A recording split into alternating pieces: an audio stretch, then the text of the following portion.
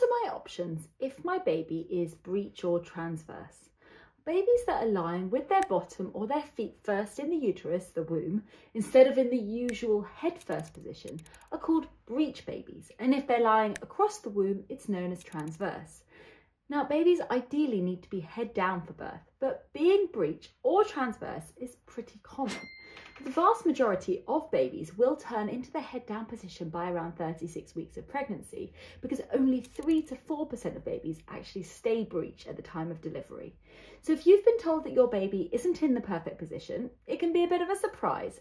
So let's jump in and chat about everything that you need to know. I am Brooke, I'm an obstetrics and gynecology doctor. So the first question, why is my baby breech? Well, in the vast majority of situations, it's just down to chance as to whether your baby is going to turn around. However, there are some situations that make having a breech presentation more likely.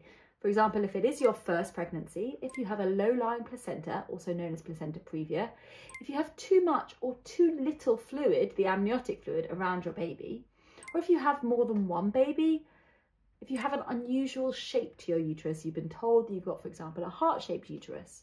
It might be interesting to know that in 10% of cases, the next baby that you have also comes down in the breech position. So why does it matter? Well, it's important to be aware in advance if your baby is breech because it affects your options for birth. There are risks associated with giving birth vaginally if your baby is breech, as it increases the neonatal mortality. Now, these numbers aren't very small, but they are significant, and therefore, if your baby is breech, your doctor will want to have a full discussion of your options. What are your options? Well, if your baby is breech or transverse at 36 weeks of pregnancy, your healthcare professional will discuss the following options with you. Firstly, trying to turn your baby in the uterus into the head first position by something called an external cephalic version, ECV. The other option is having a planned cesarean section or having a planned vaginal breech birth. Now, it's important to note that if your baby is transverse at 36 weeks, your doctor might recommend that you should be admitted to hospital until your baby can either be turned or be delivered. Now, this is because if your waters break with your baby in that transverse position, it can sometimes mean that the umbilical cord can drop out, known as cord prolapse, and this can be dangerous for the baby. And in that situation, it's better to have been in hospital if your waters break than being at home, because we can very quickly deliver your baby by cesarean section. So can you turn your baby by any other means? Well, there's no scientific evidence that lying down or sitting in a particular position can help your baby to turn. However, I don't believe that there is any harm in trying, and there's a website called Spinning Babies which might have some useful ideas for you. There's also some evidence that the use of moxibustion, which is burning a Chinese herb called mugwort, at 33 to 35 weeks of pregnancy might help your baby to turn into the head first position. This may possibly be because it encourages your baby's movements more. Either way, it should be performed under the direction of a registered healthcare practitioner. However, ultimately, you might want to try something a little bit more reliable, namely ECV, external cephalic version. Now, this is a technique that involves applying a gentle but firm pressure on your abdomen to help your baby to turn in the uterus so that they lie head first. It's successful in around 50% of cases, or 60% if you have had a baby before. There are some factors that can help your doctor to determine if this process is likely to be successful for you. For example, the exact position and the weight of your baby, the position of your placenta, and the amount of fluid that's sitting around your baby. Now, ECV is usually performed after 36 to 37 weeks of pregnancy. However, it can actually be performed right up until the early stages of labour. So the procedure itself begins with monitoring of the baby and relaxing the muscle of your uterus using medication such as terbutaline, and this makes it easier for us to turn your baby. This medication is often given by injection just before the ECV, and it's safe for both you and your baby. It could make you feel a little bit flushed. You might become aware of your heart beating a bit faster, but it's usually only for a short time. Before the ECV, you'll have an ultrasound scan to confirm that your baby is still breech or transverse and to check your pulse and your blood pressure. You'll have an ultrasound scan also after the ECV to check whether your baby has successfully turned. Your baby's heart rate will also be monitored by CTG before and after the procedure. Sometimes after the procedure, you could have any bleeding, or you could have some abdominal pain, contractions, or reduced movements. If you're at home already, you should definitely get in touch urgently with the hospital. And if you do have any of these things, or if there are concerns on your baby's heart trace, your doctor may recommend urgent delivery of your baby because one of the downsides of the risks of this procedure, there's a small chance it could cause something called an abruption, and the treatment for that is urgent delivery of your baby by cesarean section. The ECV itself can be uncomfortable and occasionally it can be painful, but your healthcare professional will stop if you're experiencing any pain, and the procedure will only last for a few minutes. But remember that you are in control the whole time. If you're not liking it, if it feels really painful, just something's not right, tell them to stop and they should stop immediately.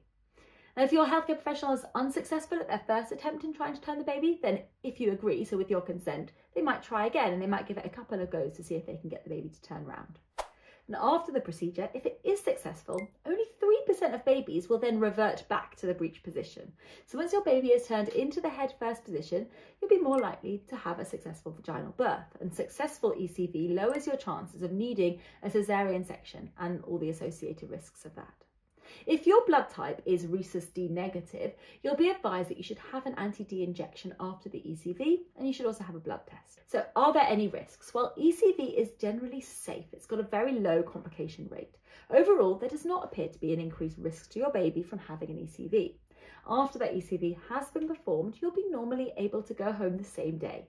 When you do go into labour, your chances of needing an emergency cesarean section, forceps or a vacuum, so the suction cup birth, is slightly higher than if your baby had always been in the head down position. Immediately after the ECV, there is a 1 in 200 chance of you needing an emergency cesarean section.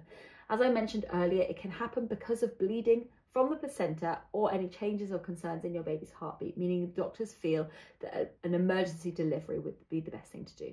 Even if you have had one cesarean section before, we can usually do an ECV if that's something that you would like.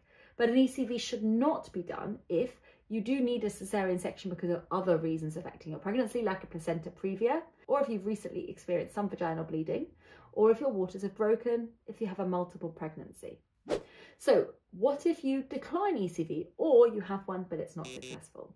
Having an ECV is absolutely a personal choice, and it's important to know it's not your only option. Either way, you should plan delivery if you don't want an ECV or if it's not successful, and you can weigh up your options. You can usually decide between having a vaginal breech delivery or a planned cesarean section, which would usually take place around 39 weeks.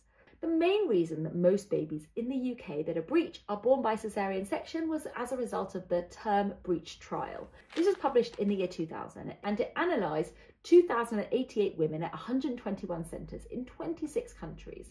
And their results concluded that planned cesarean section significantly reduced neonatal mortality compared to vaginal breech delivery. And this led to many of the units completely stopping all vaginal breech births.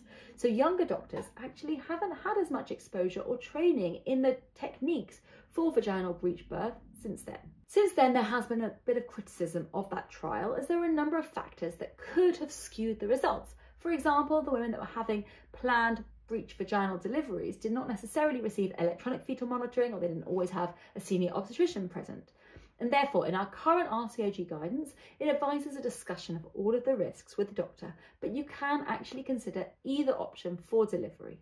A cesarean section is moderately safer for the baby, but it has important risks for the mother, and there are potential impacts on future pregnancy and births. I have a separate video that you can watch for a full rundown on what to expect if you choose to have a cesarean section for your breech baby, so we don't need to have a full discussion of that here. But if after discussion with your healthcare professional, you decide that you actually want to choose to have a vaginal breech birth, if you choose this option, then you should be cared for by a team who are trained in helping women to have breech babies vaginally. And you should expect to have a hospital birth where, if needed, you can have an emergency cesarean section, as 4 in 10 or 40% of women planning a vaginal breech birth do eventually need a cesarean section. Induction of labour is not usually recommended, and while a successful vaginal birth carries the least risks for you compared to cesarean section, there is more concern about the risks to your baby, namely the very small chance of your baby dying around the time of delivery. So your individual risks should be discussed with you by your healthcare team. And before choosing a vaginal breech birth, it is advised that you and your baby should be assessed by a healthcare professional. And they might advise against you having a vaginal breech birth if your baby is a footling breech, meaning that one or both of your baby's feet are below its bottom, or if your baby is larger or smaller than average, if your baby is in a certain position. For example, if the neck of the baby is very tilted back, so it's hyperextended, or if you have a low-lying placenta previa, if you have preeclampsia, or you've got any other significant pregnancy problems, then having a vaginal breech birth is most likely not a good choice for you. So what can you expect when you're in labour with a breech baby? Well, you should usually have continuous CTG monitoring during labour, as this has been shown to improve your baby's chance of having a good outcome. And with a breech baby, you have the same choices for pain relief as you have with a baby who is in a head first position. However, whatever you choose, a calm atmosphere with continuous support in labour should be provided. And you might prefer to be in an all fours position, or you prefer to lie propped up on your back. In some circumstances, for example, if there are concerns about your baby's heart rate, or if your labour is not progressing as we expect it to, you may need an emergency caesarean section during labour. A paediatrician, who's a doctor who specialises in the care of babies, will attend the birth to check that your baby is doing well. And apart from this, we'll usually try to avoid intervening in your labour as much as possible. So you've got the best chances of a breech vaginal birth if you have a hands-off or just supported breech delivery. Doctors or midwives will be very close by so that they can assist in the birth of your baby. But there is also a lot of waiting around as we wait for your contractions to help the baby to descend. And sometimes the baby's buttocks and legs will be delivered. We'll usually leave the baby hanging to allow gravity to assist.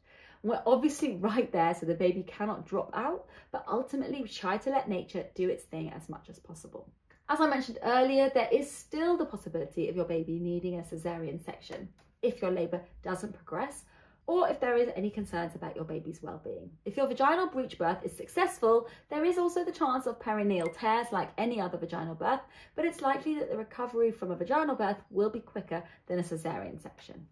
If you want to know more about recovering from birth, I have got separate videos on that. So ultimately, these choices are complicated and the evidence and guidance is definitely confusing. The most important thing is you get a personalised discussion about the things that matter in your case for you and your baby to help you to make your choices and to plan your baby's birth. So let me know if you've got any other questions below.